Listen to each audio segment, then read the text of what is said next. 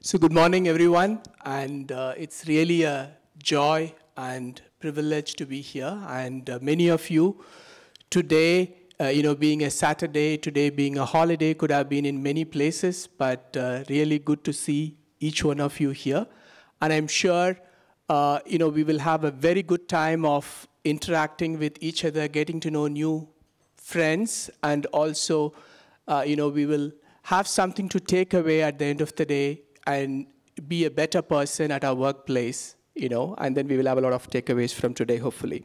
I want to thank also, Pastor Ashish, the entire Christian Professionals team for giving me this opportunity to share here. And I hope, I'll be able to share some of my life experiences and what I have learned, what God has taught me during my, journey in my professional life.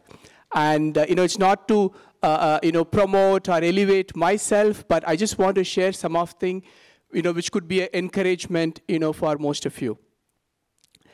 And, the theme of today, as you all would have seen, it's about, how do you arise and how do you shine at workplace? I was just looking at the poster. It said, how can we stand up, stand tall, get ready for actions? And how can we shine by doing our work well and release what we have, right? Now, I want to share some simple thoughts for both the aspects. How do you arise? How do you shine at your workplace? I also want to share, some of the things, like I said, what has worked for me and what has God taught me in those journeys. It is not that something I knew it in the beginning, but then, when you look back in your life, many a times, you get to know what God taught you at a particular time. Many times it may even be a difficult thing, but then later you know that why you had to go through certain things and so on. Now, when I look at the word arise in the Bible, I was reminded of two occasions. I will just read Matthew 9:6, where Jesus said to a paralyzed man, he said, that you may know that the Son of Man has power on earth to forgive sins. Then he said to the paralytic, arise, take up your bed, and go to your house, right? Here, Jesus is telling to a paralyzed man, arise. Then secondly, in Luke 7:14, then he came and touched the open coffin, and those who carried him stood still, and he said, young man, I say to you, arise, right? If you look at these two scriptures, right? In one case, there was a paralyzed man. In one case, there was a dead person, right? And Jesus said, arise. And in both those cases, they came out of the situation, whatever they were in, right? And why I want to share these two instances is that many a times in our professional life, right, we feel maybe we are paralyzed. Maybe we are stuck. Or sometimes, even if you work for, let's say, a few years, we even feel that, okay, we are dead. Now, we don't know what's going to happen next, right? But then, what I want to really share here is that God wants us to, if you're struggling with a challenge, God wants us to, arise, come out of that. If you're paralyzed, if you are in a situation that you feel that there is no hope, God wants us actually to come up. Now, I want to share, to start with, I want to share one story, from my childhood, which is actually played a huge role in my entire professional life, right? I just wanted to share it. Maybe I'll spend some time sharing that because that story, impacted my entire professional life. I may be working for 20 plus years now, but that story had the beginning and that story had the most impact in my life. Now, I come from a small town called Sivakasi, which is normally famous for manufacturing crackers. So whenever I say Sivakasi, everyone knows that it's famous for crackers and so on. I come from a non-Christian family. My father was from non-Christian faith. My mother came to faith as a first person in the family, but my mother was not allowed to go to church and so on. She was a homemaker. My dad had some business. My mother was not allowed to go to church and so on in a setup like where I was brought up. So my mother would only know whatever she read, yeah, with her Bible or with some magazine she used to get from someone else, and so on. So she used to teach us right from our childhood about Christian values and Christian faith. But then as children, we always had both the things, right? Your dad would say one thing, your mom would say one thing, right? That's how I grew up. Now, I studied in a government school, yeah, because that's the most popular school, in small places. You will not have many schools those days. And that was one of the popular schools. I studied over there. And one struggle I had right from my childhood, right from the time that I was maybe, when I started to speak, right from the time, the 3, 4 onwards, I always used to have a struggle with stammering, right?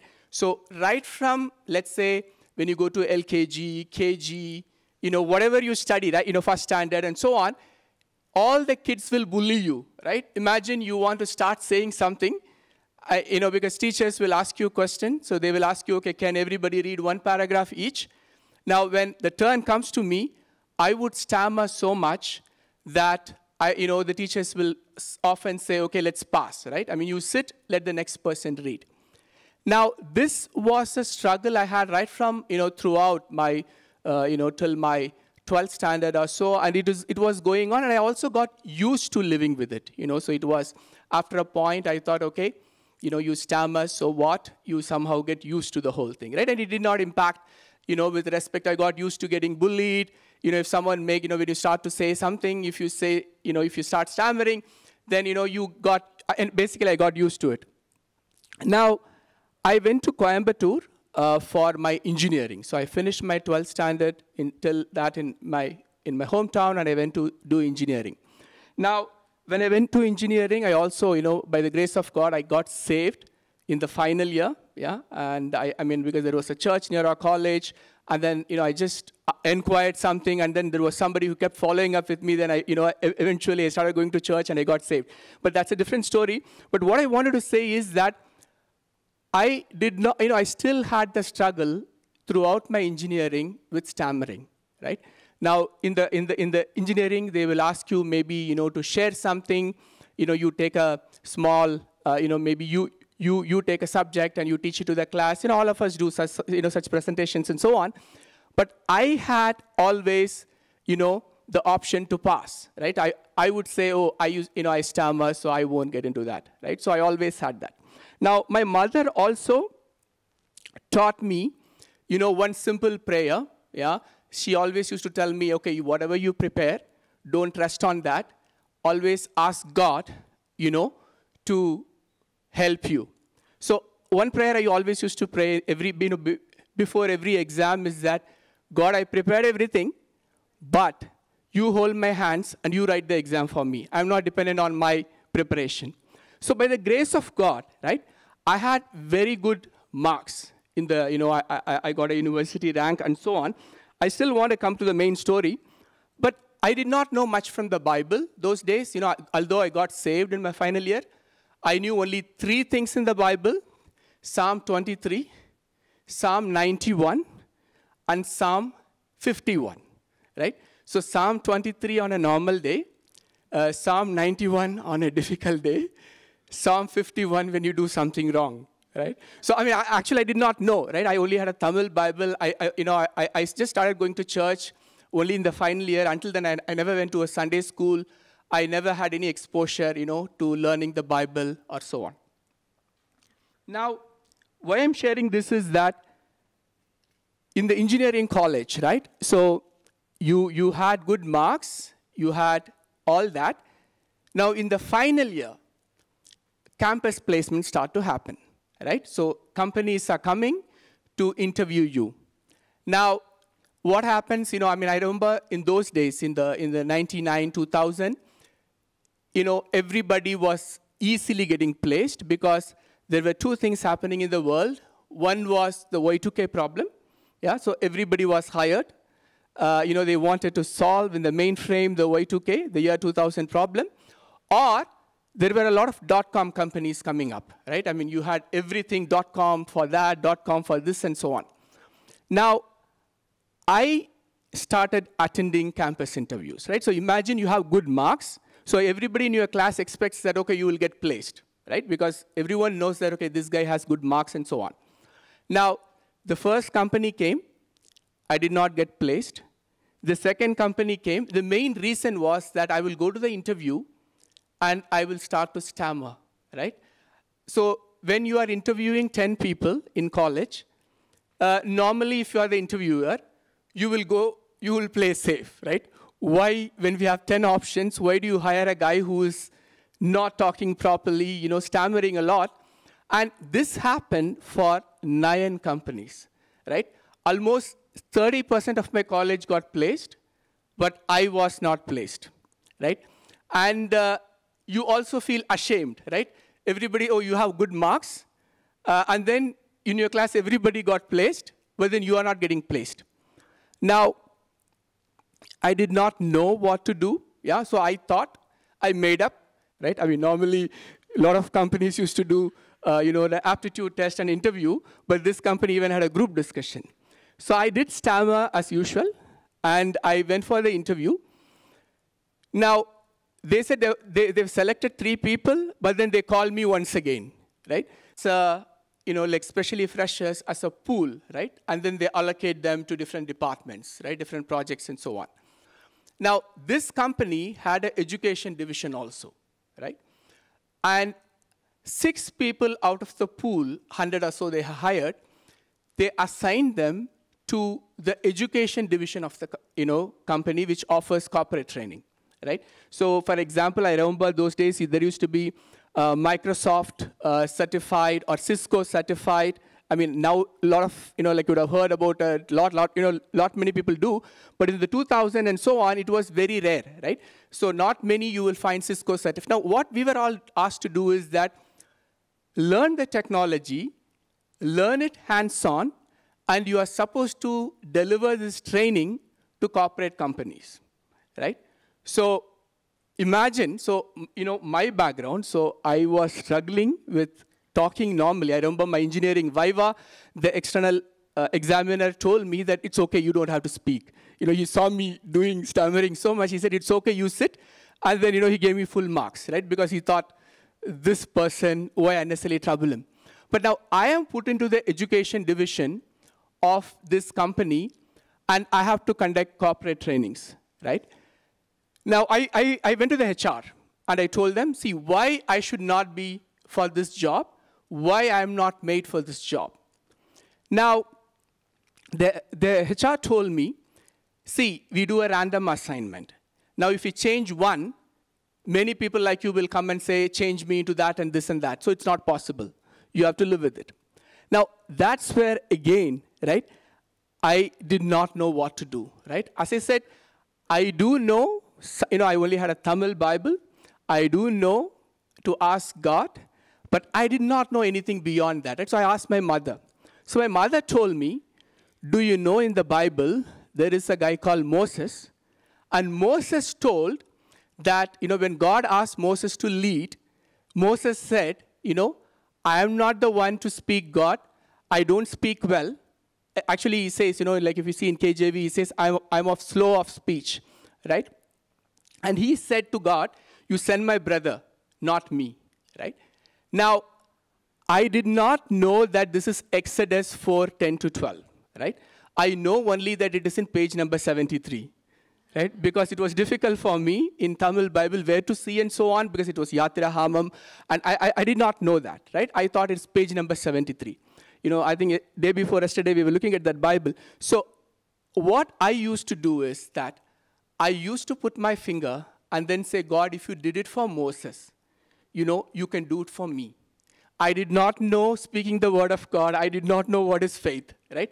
All I knew is that my mother told me that scripture, and I was in a desperate situation because my whole induction was conducting mock trainings, right? Imagine I made a fool of myself many times, going and presenting something, and then, people will laugh at me, right? What is this guy trying to do? I remember I used to pray that scripture day and night. Every day I used to say, God, if you did it for Moses, you can do it for me. If you created, because, the scripture says, but Moses said to the Lord, oh my Lord, I am not eloquent, either in the past or since you have spoken to your servant, but I am slow of speech and of tongue. Then the Lord said to him, who has made man's mouth? Who makes him mute or deaf or seeing or blind? Is it not I, the Lord? Now therefore go, and I will be with your mouth and teach you what you shall speak. So I always used to say, God, you shall be with me. You shall teach me what I should speak, right? Now, I'll come to that why I'm sharing all these details, but this particular aspect really helped me at the end. I remember the first ever mock training after I started praying when I delivered. Those other 5 people in my team, they were saying, hey, what happened to you today? You started speaking, right? And what I wanted to really share is that actually, touched me that God's word works, right? Because I did not understand anything at all. I did not know, like I said, I'd never been to a Sunday school. I don't know Christian songs. I don't know anything. But when that incident happened, right, I said, God, you have helped me to overcome. And first year, right, I mean, I was there in the job for maybe 1 year or so, 1.5 years. And the entire year, whatever training that I conducted, God, gave me a good feedback. I always used to, receive excellent feedback in the way I delivered those trainings. Why I'm sharing this here is that, see, many a times, we may be in a profession where we don't like that job. Now, when I came fresh out of college, I did not like that job, right? Because I thought, why should everybody is programming? Why, I studied computer science. Why should I teach something about technology to someone else? I want to do programming. I want to do hands-on things, right? But then had it not been for that 1 year that I had to go through difficulty, like what I did in my schooling, what I did in my engineering, I would have never, ever overcome that challenge of stammering, right? So what I basically, I mean, it's nice to state 20 years later that job, God did, did this and that, but I had all my struggle. I remember I used to even cry. I used to say, God, why this job? I want to get out of this job. I don't want to do this job at all. But if I look back now, after several years, right, had it not been for that job, I would have never overcome my stammering, right? And today, if you see, I'm not saying, my job involves only talking, right? I mean, my wife always says, why are you talking so loudly? Now we work from home, right? From morning till evening, you are just so loud, right? So the job, and then, God has taken me to so many places where I have to deliver something technical, our technology-related stuff, our product-related stuff, where I have to educate people from other countries and so on. So why I'm saying this is that when you have a challenge, God trains you professionally, right? God actually trains you professionally to overcome your challenges. And as long as we are committed to God and His ways, He will make all things, work together for good. Never, ever give up on God's word and His promises. I think, yeah. Maybe next slide. Yeah. So never, ever give up on God's word and His promises. Now, from that day until today, right, one thing God has taught me is that any job assignment that I get, right, I always think that, if you can, yeah, we can stay there, Joshua. What I've always realized is that every assignment that you have at workplace, God is actually teaching you something, right? God is actually dealing with you to overcome something, right? So I really want to encourage, maybe we take a moment, 1 minute, just write down in the notebook, whatever you have, what is that one personal challenge that you are struggling with, right? It could be a professional challenge. Maybe you're not growing, maybe you are not able to learn something new, or maybe you have a problem with some aspects of your workplace, right? The reason I'm saying write down for yourself is that, there is always a promise, which you can take, right? And ask God for help. And I'm sure God will help. So like I said, I did not know anything at all when I prayed those prayers, right? I only knew page number 73 I did not even know that it was Exodus chapter 4. But God knows your situation, and God always helps you to overcome that challenge. Yeah, maybe we take a minute, just write down that challenge, and I'm sure when you go back home, write down a scripture and stand on it, and I'm sure God will help you.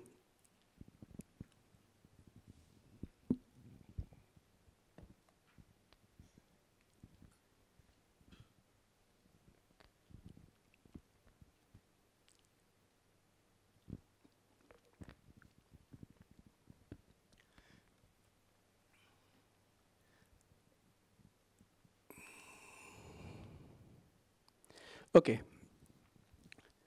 The second thing I want to talk about, okay, you rise over your personal challenges, for God. Second thing I want to talk about is that our identity, right?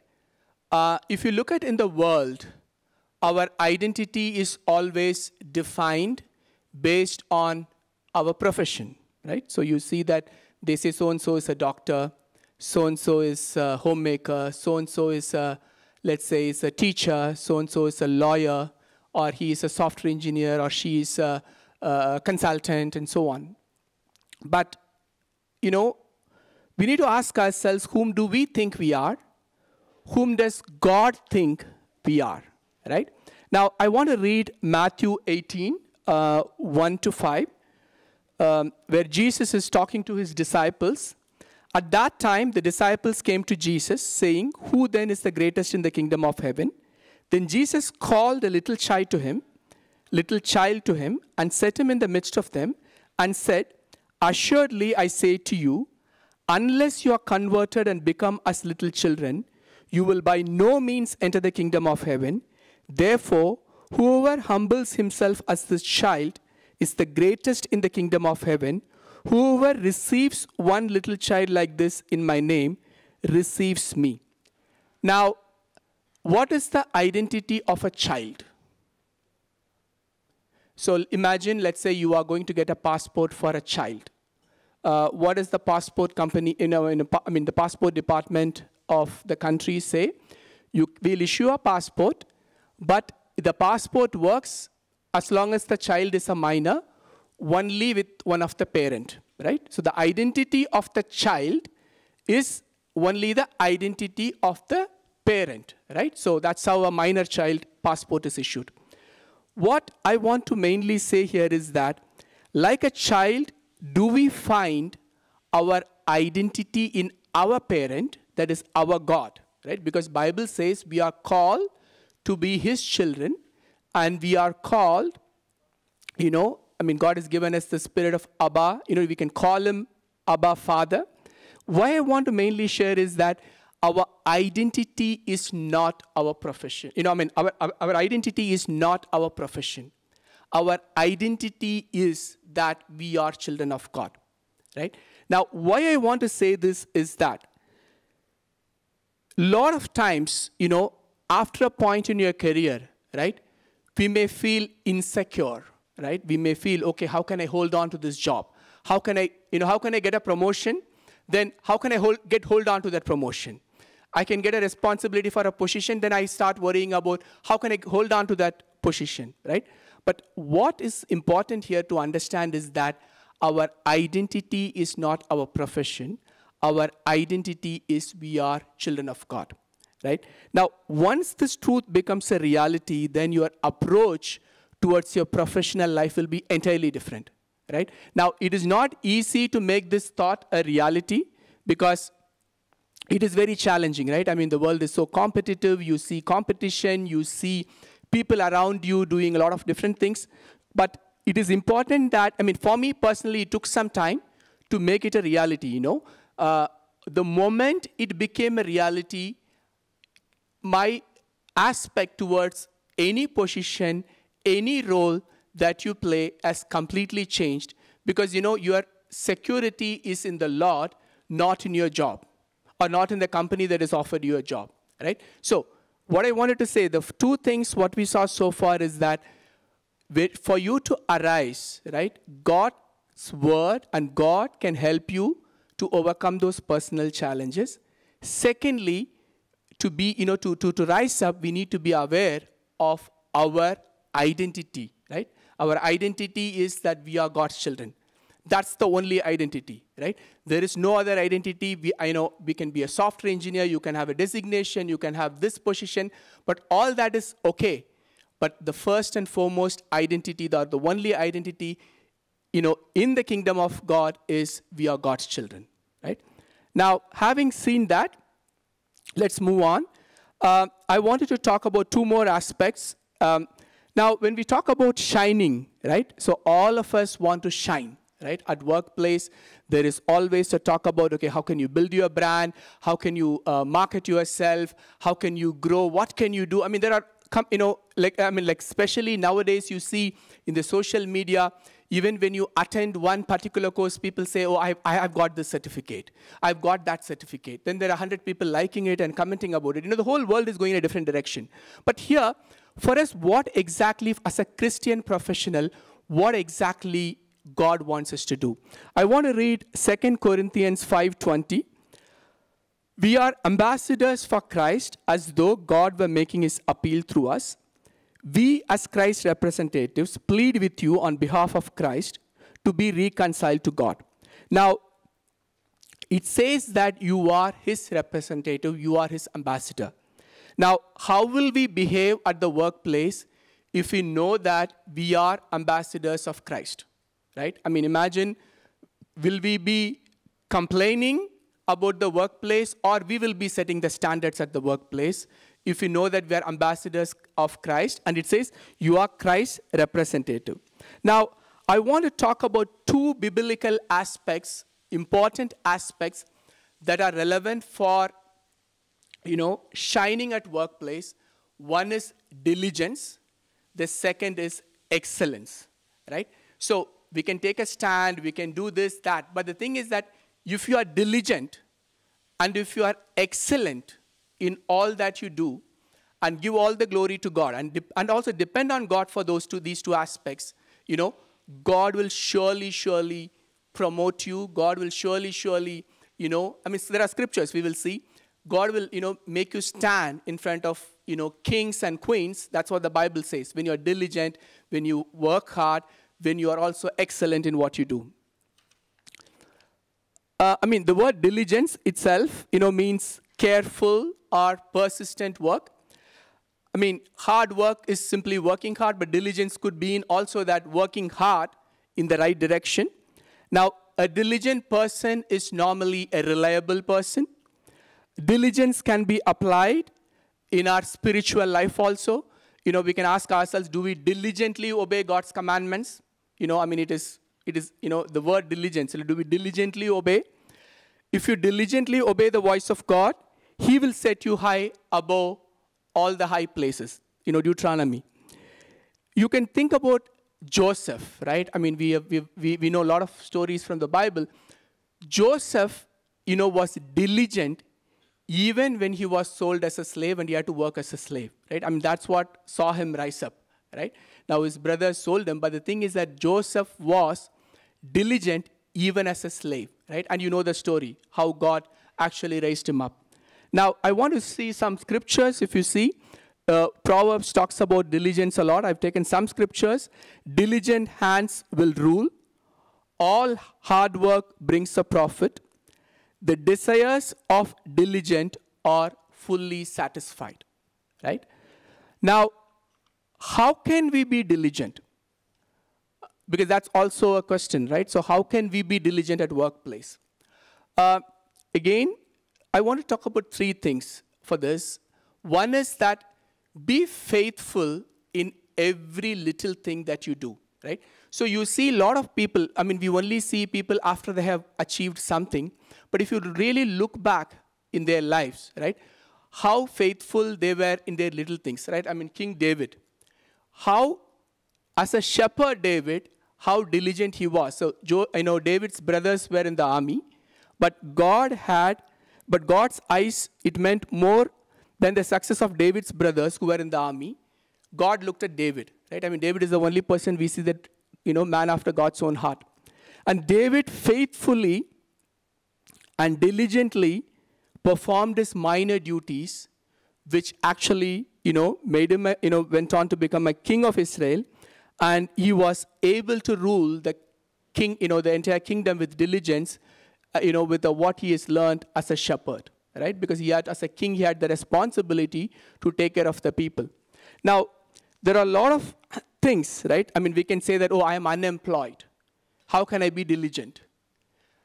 Someone told me this some time back. Okay, if you're unemployed, are you working hard to find a job, right? So what I'm trying to say is that a diligence can be applied in any situation, right? Or if you're working on a small thing, how diligent are you, right? How much effort you're putting in. So be faithful in everything, because Bible says, Jesus himself said, he that is faithful in that which is least is faithful also in much. And he that is unjust in the least is unjust also in much. So when we are faithful in little things, God sees that, right? And a lot of people, we will see, a lot of people do not give attention to the little things, right? Little details. But at work, there are very few people who will do that, right? And God honors that.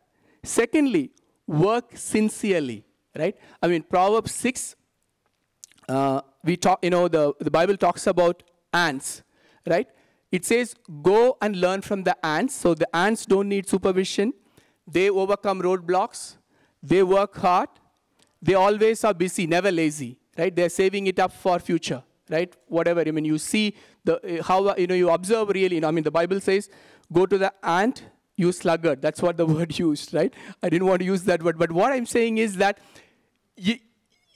Bible says that go and observe and how hard they are working, right? And we need to ask ourselves that are we doing that, right? And thirdly, I also want to talk about removing distractions. See, when you do a Google search with the word distraction, right, and put image Google search, the only results you get are social media images, right? I mean, I just did Google search image, put the word distraction. The only result you get is social media. See, while social media is very good for learning, for many aspects, I do learn a lot from many of those aspects, but we need to really see, is it something distracting or is it something, really making you grow, right? So one example, see, what I always do is that, be it in church or be it in office, I only take notes with my notebook and pen, right? So when I'm talking to someone, if they say these are the topics, I write it down.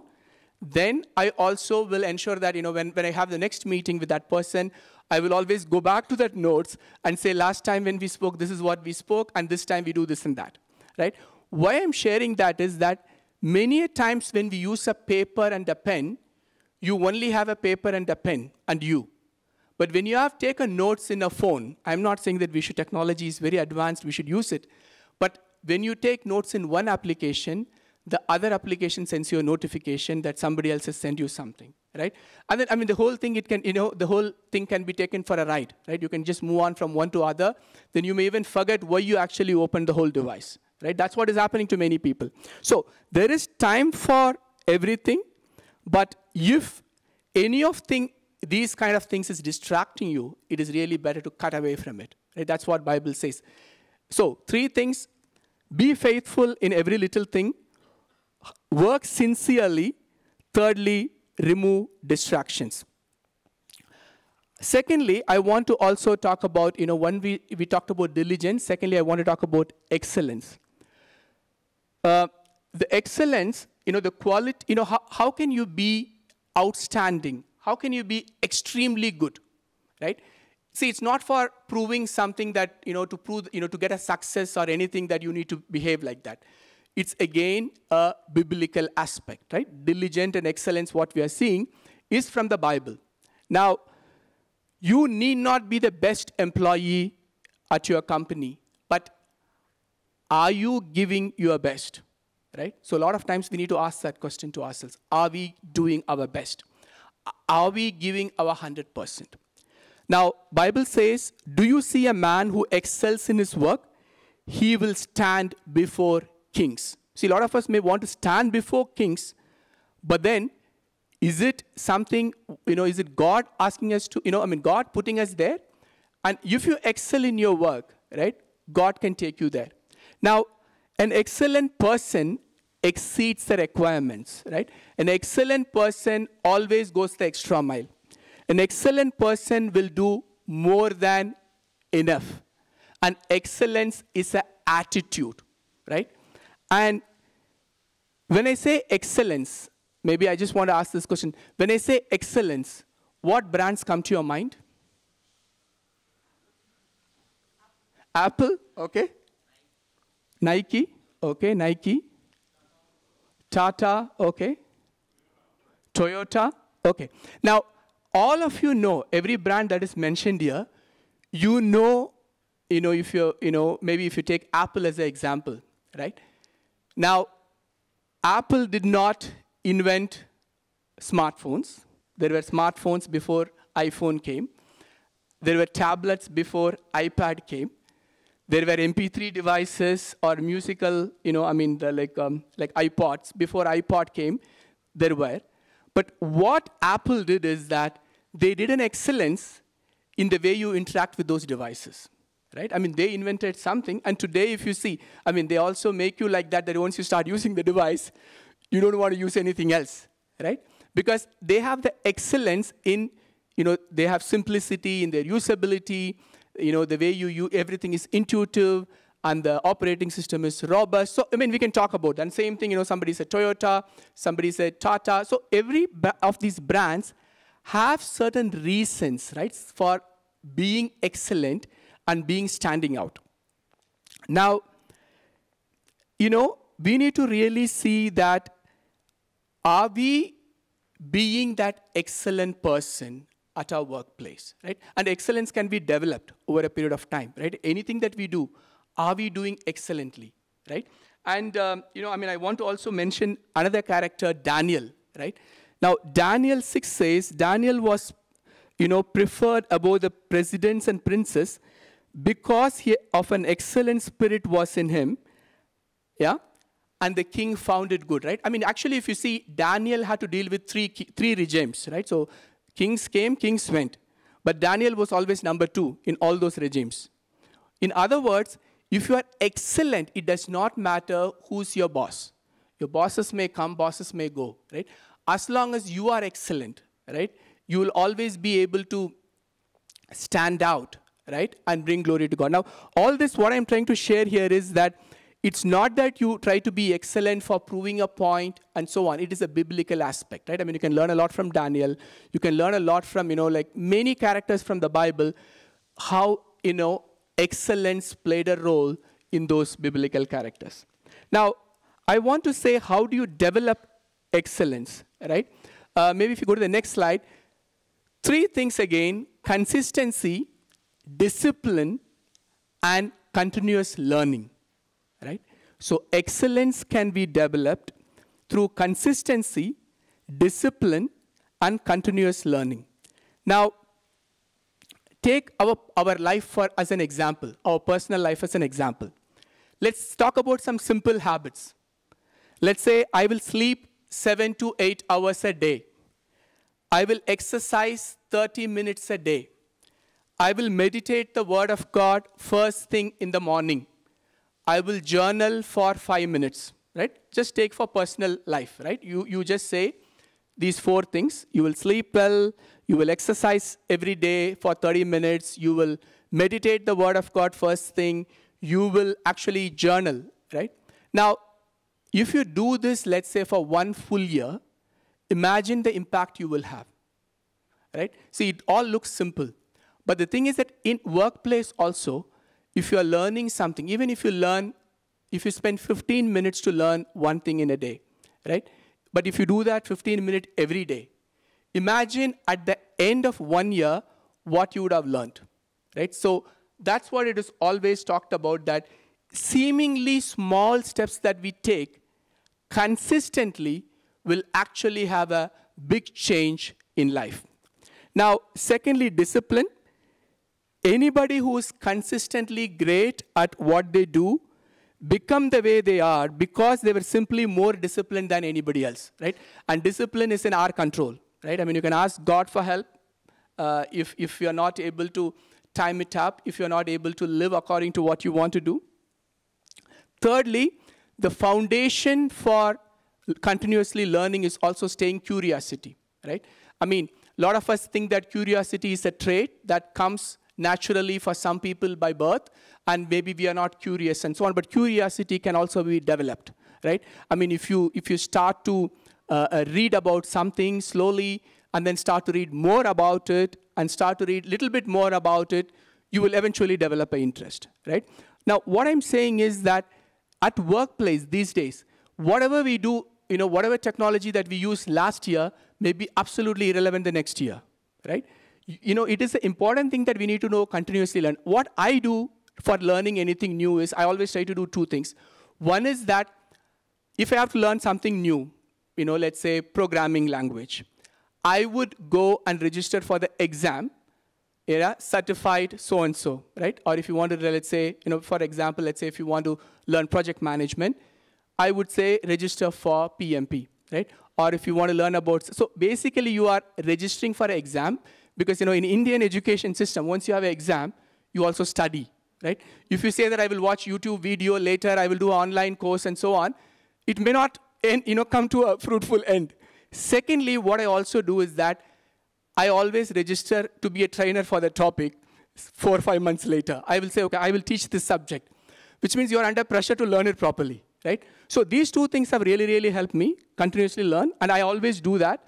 I mean, for example, like I remember, when we got married, when we used to go, like I work for a German company, so we used to go. So I used to know few words in German, only few words. And my wife Viveka used to say that when we come back, to my mom, she would say, "Oh, Rathna speaks so good German." I used to tell her that I don't know anything. You're just saying that because you don't know what I'm speaking. And later, she went on to learn, the highest level, C2. Now, when we go now, when I speak, she says, "Why are you pronouncing it wrongly? Why are you using the grammar wrongly?" Right? So what I'm trying to say is that I did not learn it. So in the lockdown time, what we said is that, okay, if you have to learn the language properly, why don't you take the exam, right? So finally, we registered for the exam. Then I had to study properly, right? So what I'm trying to say that it could be a hobby, learning a new language and so on. But then when you do it with a goal, you do it much better, right? So all I'm saying, it could be the same for you want to learn Java, you want to learn C#, whatever programming language, or let's say in your own profession, maybe you want to learn something else. You're a finance profession, you want to learn about something else, which is happening in the fintech industry. Always learn continuously. Lastly, I just wanted to say, Paul said in 1 Corinthians 12 that I will show you a still more excellent way than I hope all of you know. And then he went to 1 Corinthians 13, right? All of you know about 1 Corinthians 13, love suffers long. It's read in most of the weddings. We read that in many places. But at workplace, we need to ask, do I suffer long? Am I kind? Am I envious? Am I puffed up? Do I behave rudely? Do I seek my own? Do I rejoice in iniquity or do I rejoice in truth? Do I believe in all things? Do I endure all things, right? I mean, if you ask that in our workplace, right? Now, I have seen one thing that, many a times, especially to your subordinates. In office, we always be very good to our bosses, but to subordinates, sometimes, a lot of us may show what we want to say. But I have learned one thing, even to your subordinates, right? The moment you ask, how can I help you? How can I support you? What can I do for you, right? The entire culture of your team changes, the entire environment changes, right? More than saying, do this, moving from being a command and control approach, being in a, how can we serve and how can we really give? And when we do that, you can really make a big impact. Now, I want to mention a lot of us also want to grow, want to be important. But one of the, again, important thing from the Bible is that to grow, you need to also know how to give, right? So in your company, wherever you are, right, I mean, find out ways to help other people, right? If you are experienced, you can be a mentor, right? For the young people, you can look for a mentor. But always try to give, without any expectation back, right? I mean, if you are mentoring, mentor people, and I can tell you, this actually makes your trust index go up in the company, right? Because if you're always helping people, right? Anybody wants to, need some help, you are there, you are trying to say, okay, I will see what I can do, I will help you, and you follow it up through, not just say I will help you and not help, but you follow it up through, and I can tell you this can really, really make your trust index go up. And when a new challenges come up, then people automatically will come to you. Hey, you know what? This is coming up. Can you take this up? And I can tell you many a times in my career, right? I have not gone behind that I want this position or I want that position. But God, it is always brought back, right? I mean, someone will say, we want you to do this role. We think only you want, we wanted you to do this role, right? I mean, that's what God brings when we actually put excellence and diligence into workplace. Now, love can be shown in your words. Primarily, I want to talk about one thing. In workplace, we show our words. More than talking, we also respond by emails and so on. Never, ever be rude with what you write, right? I mean, I think, that, like, for example, when a mail is sent where somebody just annoys me, what I always do is that I write a reply and send it to myself, right? And if you look at it 24 hours back, by then God would have cooled you down and God would have given you wisdom to deal with that person, right? So a lot of times I want to say, love can be, and love is an excellent way, and we need to show that in our workplace, right? Lastly, I just want to say one thing, because this is an important aspect. We need to honor authority at workplace, right? Colossians 3:22-24 says that God is our boss, and earthly bosses are not the ones we are trying to please, right? When it comes to boss, I've had so many different bosses, right? I think I've had 16 or 17 bosses because, sometimes there is a change in the organization strategy. You move from one team to other team and so on. But what I always do, two things for bosses is that, one is that I will always pray for my boss. Second is that I will never, ever talk anything bad about my boss, right? If I have a problem, I will go to my boss and then say why I want to say whatever I want to say, and then I will tell my priorities, my values, what I think we should be doing. And I can tell you, most of these bosses whoever I had are even today my friends, right? Because Bible clearly says that we need to not please, not please only the earthly masters as people pleasers, but do everything with sincerity of heart and fearing the Lord. Whatever you do, work heartily as for the Lord and not for men, right? And other thing is also that, it's always important to be polite, right? Be gentle, be kind at workplace. As Christians, we should not be rebellious at workplace, right? I mean, there are ways to handle things. I mean, we can approach the right channel if there is a problem and so on. But then it is very important that we need to be the one who is setting the standards when it comes to being kind, being, polite, being gentle, and also, pursuing peace and so on. So in summary, I just wanted to say, we can overcome any personal challenge that we may have at workplace, with the help of God's word. And God is interested in you overcoming any challenge that you may have. Secondly, be aware of your identity as God's child.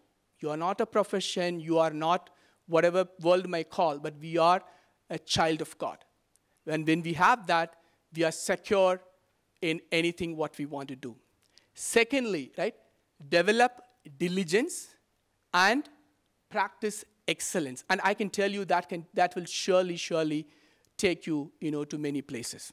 Yeah. So I hope what I shared is is useful, and thank you again for the opportunity, and God bless you. See you again soon.